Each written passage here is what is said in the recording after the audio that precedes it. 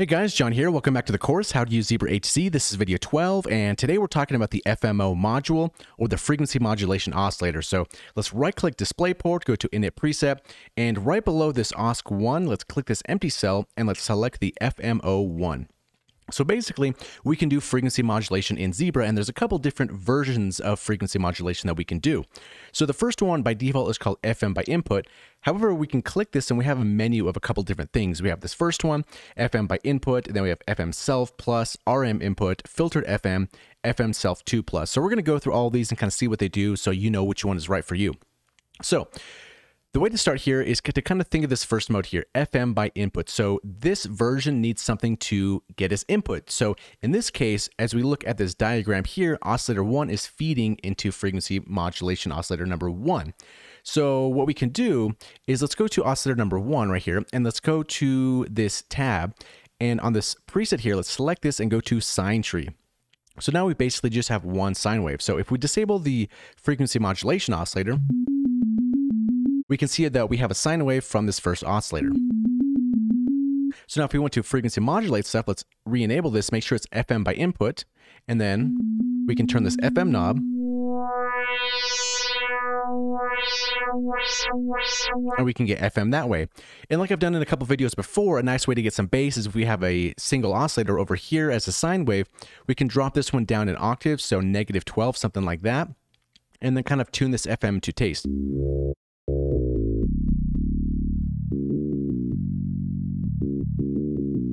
We can have some type of bass like that. Also, we can go into this editor for the first oscillator and kind of add a couple different harmonics to kind of really change our sound a little bit.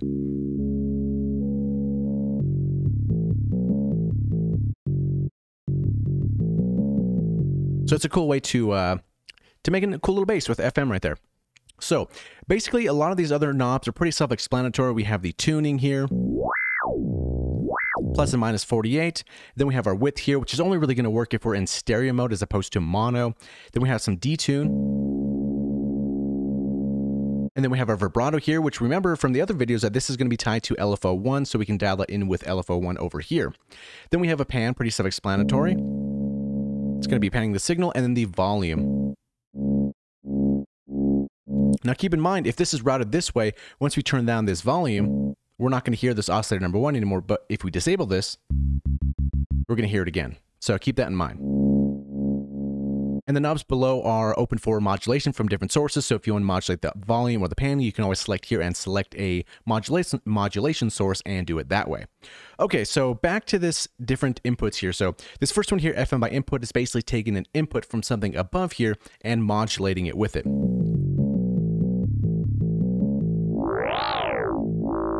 So pretty self-explanatory there. So the next one is going to be FM self. So this is going to be self-modulation. So we can actually disable this first oscillator right here and just focus on this first one right over here.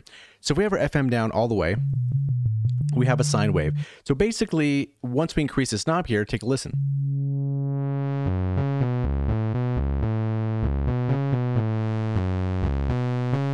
And it's very close to a saw wave. It has very interesting harmonics, especially here, and then kind of just how it just looks over here. And it looks really bright way up here. It's pretty interesting. And then keep in mind, once we kind of go past almost like 60-ish, it starts to get really weird and noisy. So I'm going to turn this down over here on the main output here and take a listen. We can go a little bit further, but I'll leave that to you to explore. So let's put this back to default here. And then the next one we have is going to be RM input, which is ring modulation, which is a variation of amplitude modulation. So for this, let's enable the oscillator number 1 again.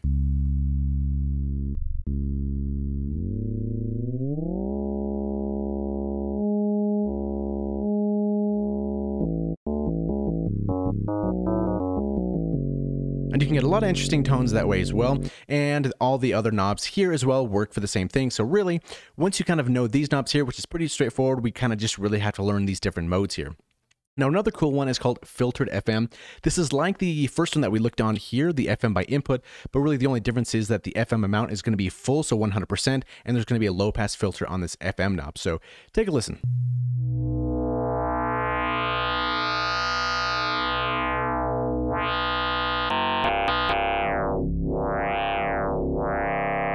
And keep in mind, if you like some kind of sound like this, what we can also always do is for our polywave here, we can maybe increase this to quad or something like that, maybe widen this out, and then also go to the stereo and widen that out as well.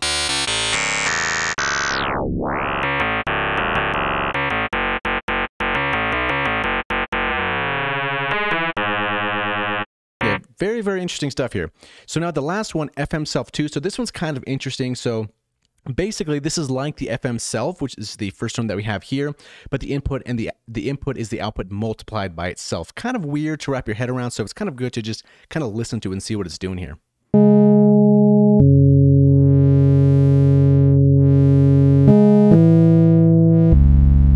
Let's put this down to single here and put the width back to center.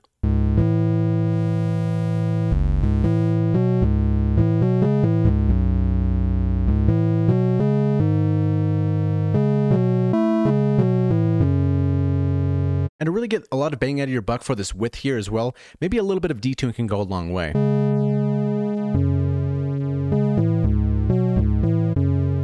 So you know how we double click it here? We can kind of maybe tell that it's a little bit spread out, but as soon as we kind of deviate this detune, it really gives off that stereo vibe.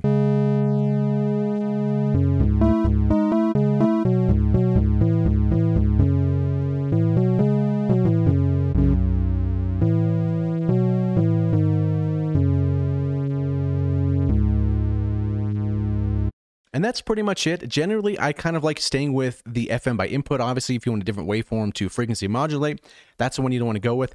FM Self 2 is pretty cool, and I kind of also like the filtered FM as well. The Self 2, I don't really use too much, or the ring modulation, not too much as well, but it's really up to your workflow, kind of what you want to do. So that's pretty much how this module works in a nutshell. In the next video, we're going to be talking about this bottom bar down over here, the 1 through 4, and the extra parameters that come with the with this module here. So thanks so much for watching. Hopefully you learned something, and we'll see you in the next video.